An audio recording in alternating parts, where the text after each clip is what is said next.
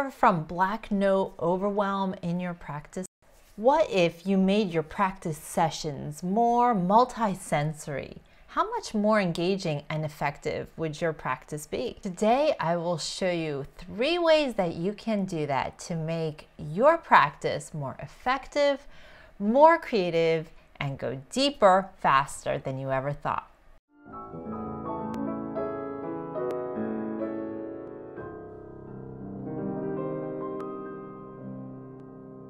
Let's take a well-known piece, Beethoven's Fingertip. Our first step is to take a section of it, so let's chunk it. Next, start to think as a painter would. If you're going to paint a landscape, you would notice the contour, the shape, where the hills go up and where the valleys go down. Take a look at this excerpt from Fingertip and trace it with your pencil. See the ebbs and flows of that phrase. Notice things like shading, mood, texture. Now you will plan your stroke just like a painter would. Start to imagine it from your very first note to the last note of your section. Next, plan your choreography.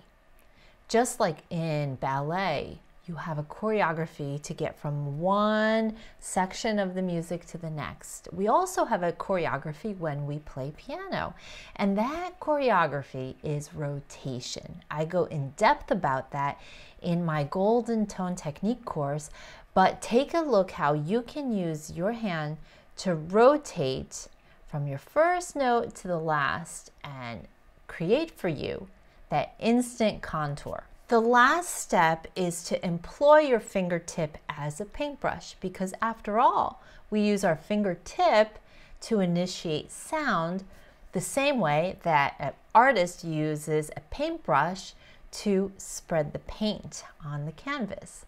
So your fingertip should be, for most control, rounded and firm. It shouldn't have any give.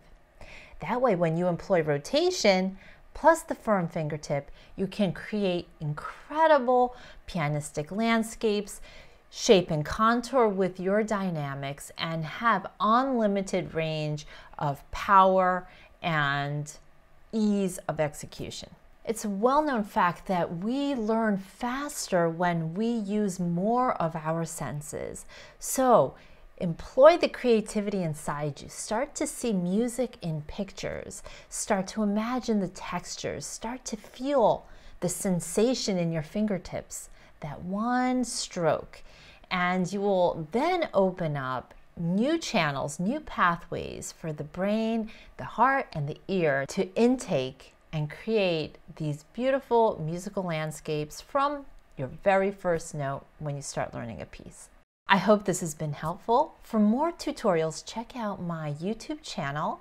And for in-depth training on rotation, please go to thegrandmanner.com. Please share how this has opened up a new pathway towards learning. What piece will you try it out on? I'd love to know. In the meantime, happy practicing.